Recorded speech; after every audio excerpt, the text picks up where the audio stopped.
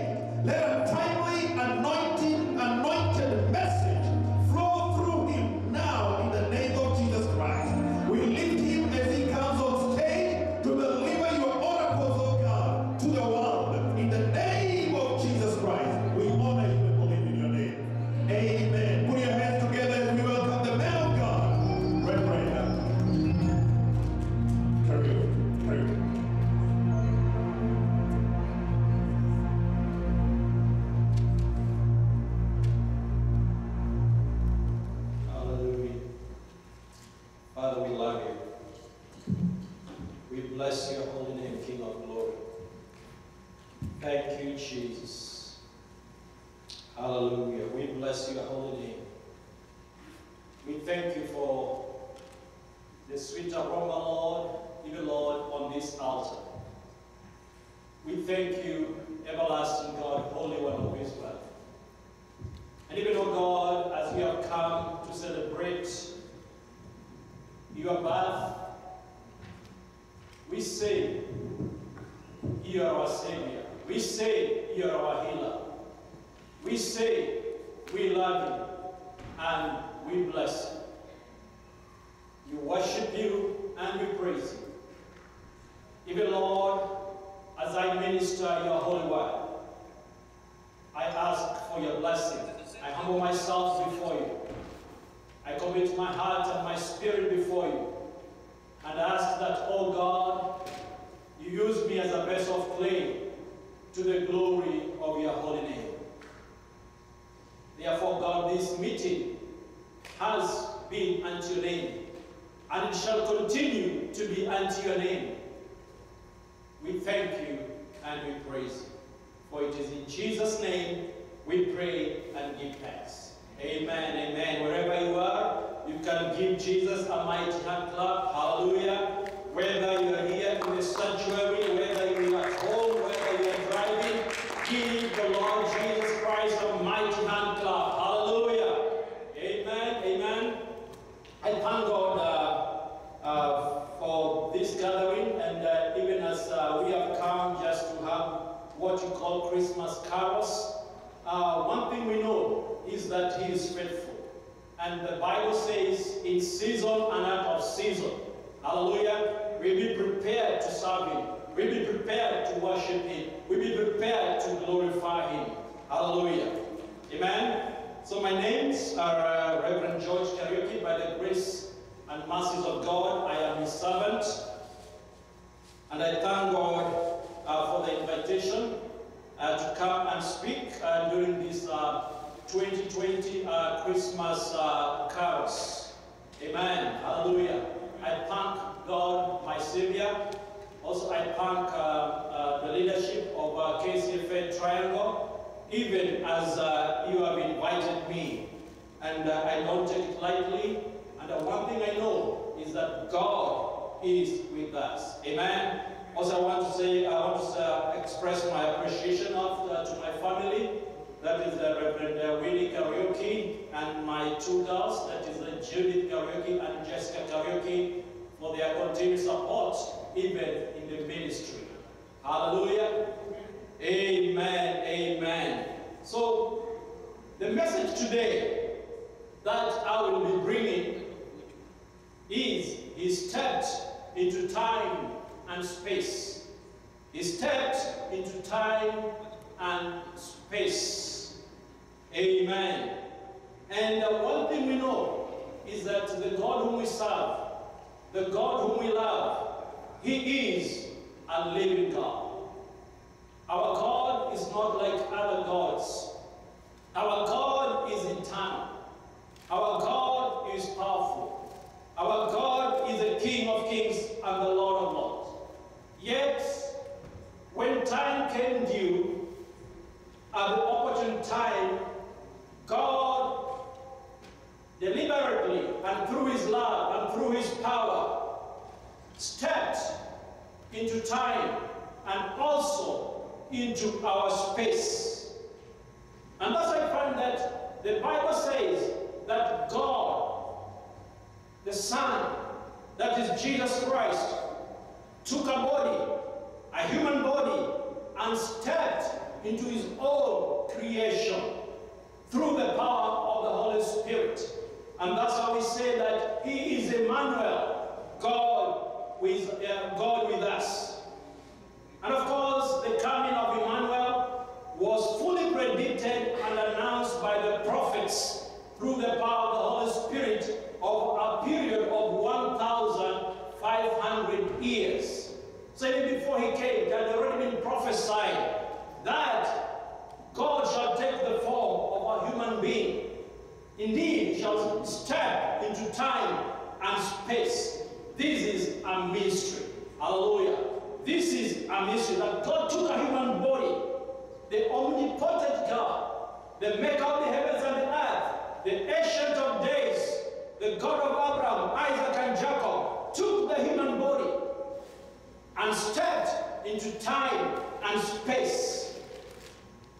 The one who said, "Let there be," stepped into time and space. The firstborn of all creation stepped into time and space. Hallelujah. Amen. The one who is the image of the invisible God, the firstborn of all creation, stepped into time and space. And one thing we know is that human beings have tried to imitate God. They have tried to create things. They have tried. Not that I undermine the work of scientists, no, I really appreciate.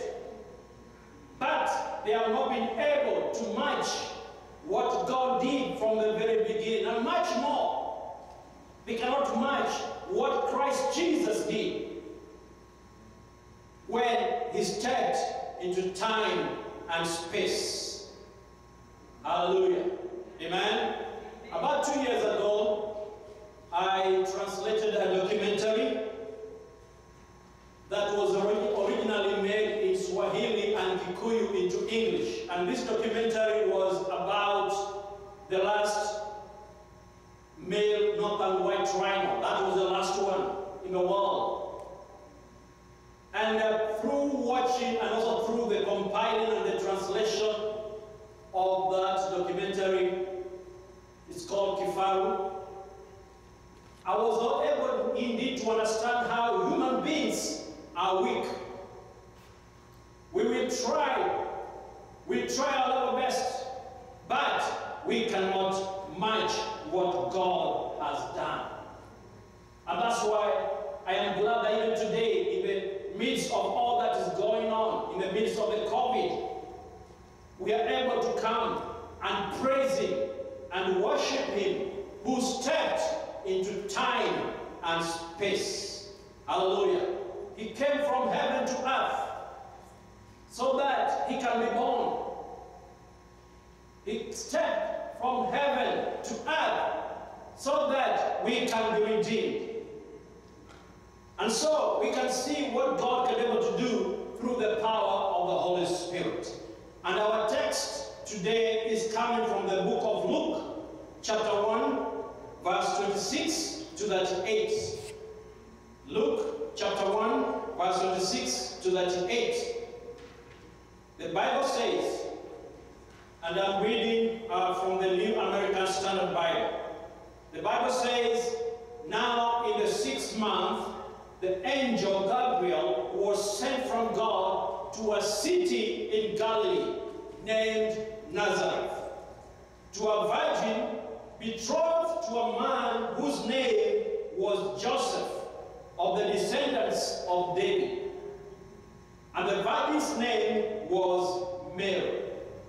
And coming in, he said to her, 'Greetings, favored one, the Lord is with you.' But she was very perplexed at this statement, and was pondering what kind of greeting this was. And the angel said to her, 'Do not be afraid, Mary, for you have found favor with God. And behold, you will conceive in your womb and give birth to a son, and you shall name him Jesus. He will be great, and he will be called the Son of the Most High. And the Lord God will give him the throne of his father David, and he will reign over the house of Jacob forever, and his kingdom will have no end.' But Mary said to the angel, 'How will this be, since I am a virgin?' The angel answered and said to her, 'The Holy Spirit will come upon you, and the power of the Most High will overshadow you. For that reason, also the Holy Child will be called the Son of God. And behold, even your relative Elizabeth herself has conceived a son in her old age, and she who was called infertile is now in her 6th month. For nothing will be impossible with God. And Mary said, Behold, the Lord's bondservant, may it be done to me according to your word. And the angel departed from her. This is the word of the Lord. And what do we say? Thanks be to God. This is the word of the Lord. The people respond and say what? Amen. Amen, or thanks be to God. Glory be to God. So this is how Jesus Christ took a human body and stepped into time and space through the power of the Holy Spirit. His conception was a miracle because, number one, Mary was a virgin. Number two, it was difficult for somebody who had not, for a lady who had not been married, in a sense, to become pregnant. So in a sense, this was a miracle itself. And so we can see what God did and has continued to do. And I believe, and we have seen this, that God is able to do even mighty things when we allow Him to step into our time and also into our space. Hallelujah. Amen. Especially when we do not spiritually distance Him. When we allow Him to come into our lives, into our families, He brings changes. He brings profound things. He brings positive things to and for His glory. Can somebody say amen? Amen. Hallelujah. And we can see a few things here. Verse 28, where we read, the angel came and told Mary, greetings, favored one. Greetings, favored one. So point number one is that when we allow God to continue to be in our lives, when we don't spiritually distance Him, He brings favor. Hallelujah. Amen? That is number one. He brings favor. Number two, He changes the status quo. He changes the status quo. Verse 29. Mary wondered what type of greeting was this. It was not a normal greeting. And we know different cultures have different ways of greeting each other.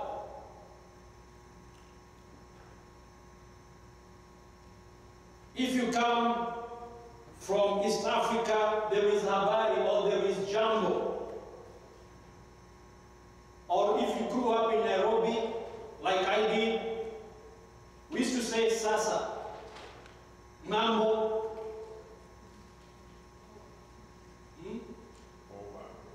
mambo, poa, amanyaje. Huh? But when the angel of the Lord came to Mary, it was not a normal greeting. Hallelujah. That's why Mary was perplexed, because it was not a normal meeting. It was not a normal greeting. And that's why she was wondering, how comes I'm being greeted this way? So when God comes, when we allow Him to step into our time and space, when we don't spiritually distance Him, He changes the status quo. And He comes and greets us in a spiritual way to the glory of His holy name. Can somebody say amen? Amen. Can somebody say amen at home? Hallelujah. Amen. Also, we're able to see that when we allow him to step into our time and also into our space, is that he brings calmness. He brings peace that passes human understanding. Verse 30, where we read, the Bible says that Mary was perplexed and troubled. Perplexed and troubled. The Swahili Bible says, akafadhaika kwa ajili yake. Akawaza moyoni, salamu hii ni ya namna gani? That's the Swahili translation.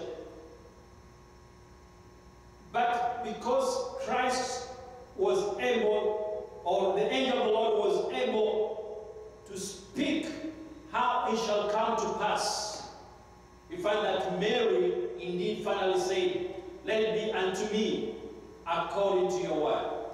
Hallelujah.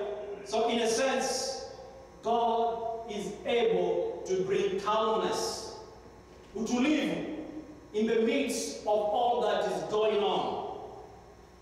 Because we shall allow him, and even we shall continue to allow him to step into a time and space. And I know this year, the year 2020, has been a very difficult year. Very difficult year. And I remember a time like this, last year, we traveled with Pastor Zach and Sister Ruth to Atlanta, Georgia, to Reverend Teresia, where we was meeting. And during that meeting, that was the prophetic meeting towards the end of the year. She normally has those meetings. I don't know if she has this year. But in that meeting, a prophecy came. And when that prophecy came, at one point we did not understand, because when the prophecy came for 2020 was that 2020 shall be a year that is filled with confusion and with chaos. We did not fully understand. We did not fully understand what is going on or what will happen. You know, when you hear about chaos, confusion, and all that, we do not really comprehend. Then come January, we started hearing stories about COVID. Started hearing other things that are happening. Then the planes became grounded. Then everything changed, the world changed. It was chaotic. Then came the elections. Then came the protests. Indeed, the year 2020 was a year, it's about to end. How many days to go? About 10 days, about 11 days about to go. It has been a year that is filled with many things. But we thank God, because when we allow him to step into our time and space, he shall continue to give us calmness. He shall continue to give us peace in Jesus' name. Hallelujah. And even as I stand here, I prophesy calmness in Jesus' name. I prophesy peace in Jesus' name. I prophesy prosperity in the name of Jesus Christ. In this city, hallelujah, in the city of Raleigh, in the Triangle, in our homes, in North Carolina, even in the United States of America, I prophesy calmness in the name of Jesus Christ. In the name of Jesus Christ. Because Emmanuel is with us. Emmanuel is with us. Glory be to God. So something else also is that when he steps into a time and space, he pays debts. He pays debts. And that's the reason for Christmas. That's the reason for Christmas. Christ's mission was to come and pay my debts. Was to come and redeem me. Was to come and pay a debt that he did not owe. Was to come and and restore me back to God, was to come and help me restore me back to the original plan. That's why he stepped from heaven to earth and stepped into my time and space so that I can be restored back to God. Hallelujah. And therefore, even as we are looking forward to celebrate Christmas, let us remember, indeed, the very essence of Christmas is not that we incarnate. In the past, people have spent over $1,000 over the Christmas season, over the holidays. This year, I've been researching, I saw that it has a bit dropped to around $800. If you can spend, that is fine.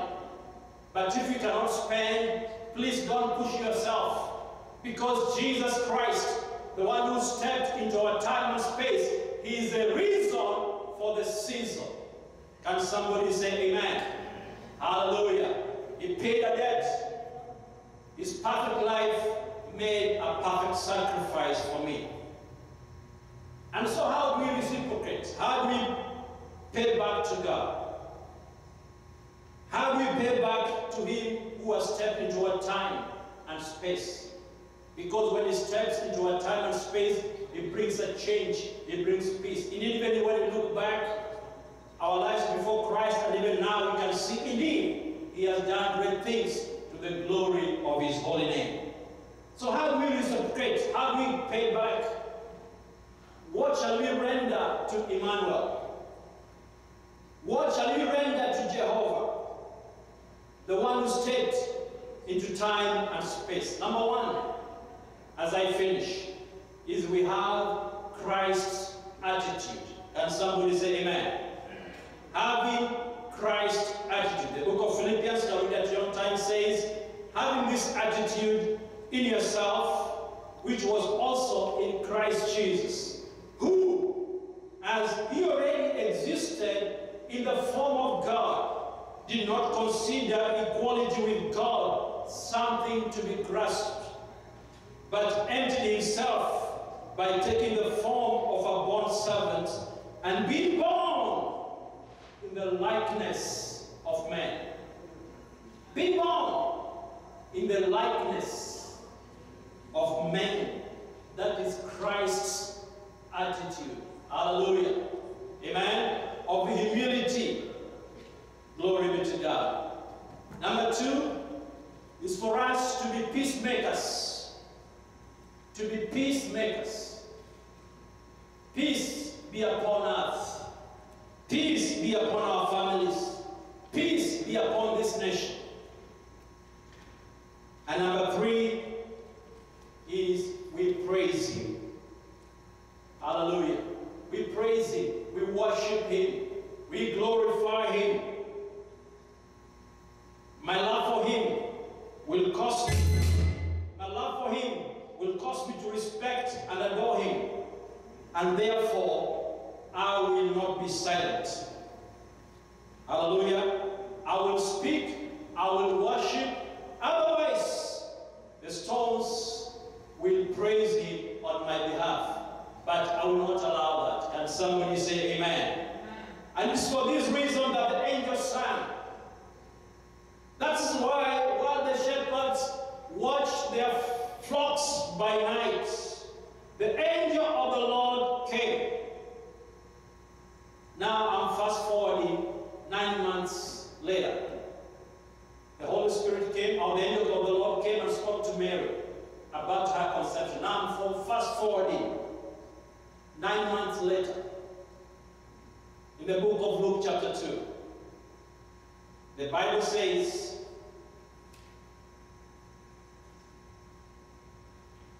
Luke chapter 2, that while they were there, the time came for her to give birth. And she gave birth to her firstborn son, and she wrapped him in clothes and laid him in a manger, because there was no room for them in the inn. In the same region, there were some shepherds staying out in the fields, and keeping watch over their flock at night. And the angel of the Lord suddenly stood near them, and the glory of the Lord shone around them, and they were terribly frightened. And so the angel said to them, "Do not be afraid, for behold, I bring you good news of great joy, which will be for all the people. And for today, in the city of David, there has been born for you a Savior, who is Christ the Lord. And this will be a sign for you. You will find a baby wrapped in clothes and lying in a manger." And suddenly there appeared with the angel a multitude of the heavenly armies. The King James says, a host of angels, praising God and saying, "Glory to God in the highest, and on earth peace among people with whom he is pleased." When the angels had departed from them into heaven, the shepherds began saying to one another, "Let us go straight to Bethlehem." Hallelujah. Let us go straight to praise and worship. Let us go straight and glorify him. Then, and see this thing that has happened, which the Lord has made known to us. Glory be to God. This thing that the Lord has made known to us. Glory be to God. Therefore, what has the Lord made known to us is that he has stepped into our time and space. And therefore, we shall continue worshiping him. We shall continue glorifying him. And we shall continue to lift him up in the name of Jesus Christ. Hallelujah. So even as we continue to socially distance, praise and worship will come. Even as we continue to socially distance, let us not spiritually distance ourselves from God, because he stepped into time and space. Hallelujah. He stepped into a time and space. And therefore we thank God and we glorify him. And if you are there and you have not given your life to Christ Jesus, I invite you to come and receive Christ Jesus, wherever you are. Because that's the reason why Christ came. And I promise you, by the word of God, is that when you allow him to step into your time and space, despite all that is going on, despite all the chaos, he will bring a change. You will obtain favor like Mary obtained favor. He will bring calmness into your life in the name of Jesus Christ. And so if you are there, I invite you to receive Christ Jesus, even during this season, so that you can be born again in the name of Jesus. If you are there and you want to receive Christ Jesus, I will lead you to this prayer, so that even as we worship him, as we celebrate his birth, you shall be able even to praise him with a great understanding. Hallelujah. If you are there and you want to give Christ Jesus your life, repeat this prayer after me and say, "Lord Jesus, I come to you. Forgive my sins. I allow you to step into my time and space. You are Emmanuel. Forgive me of my sins. Forgive me of my transgressions.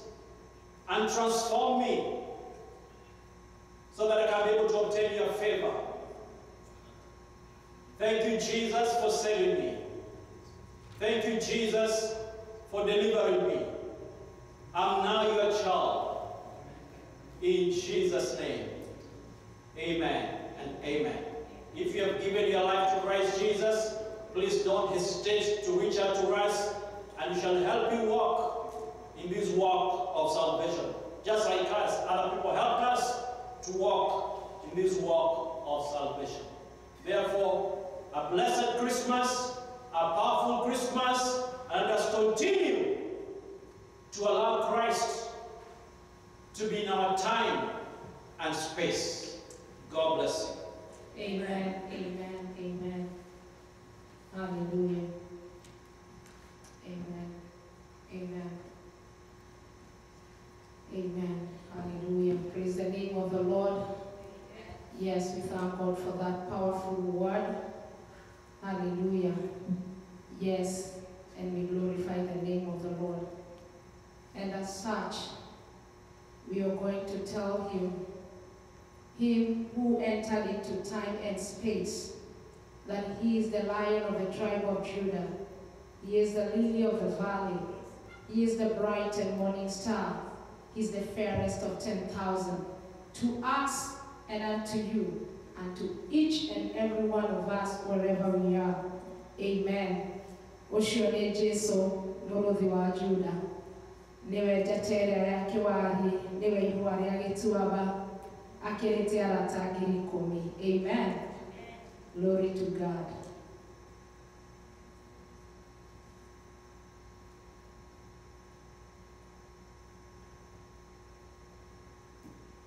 Amen. We are waiting.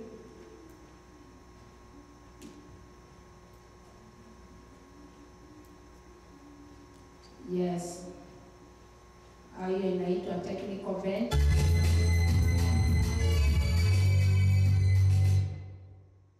Oh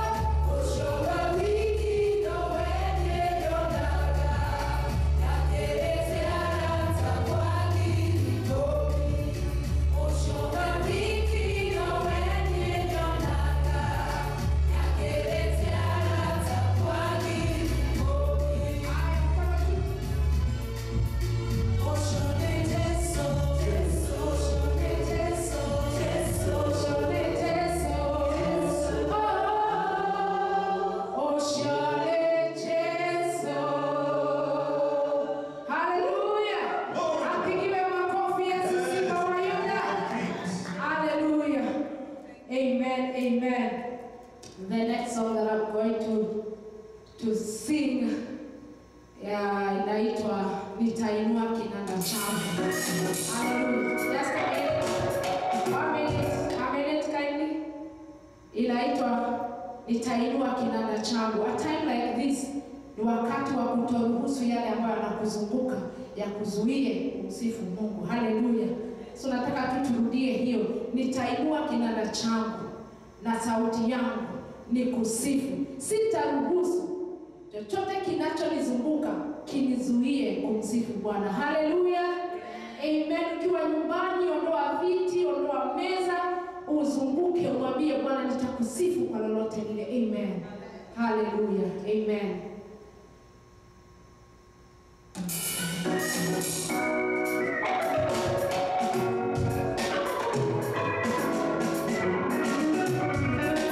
Waisraeli wakiwa Babiloni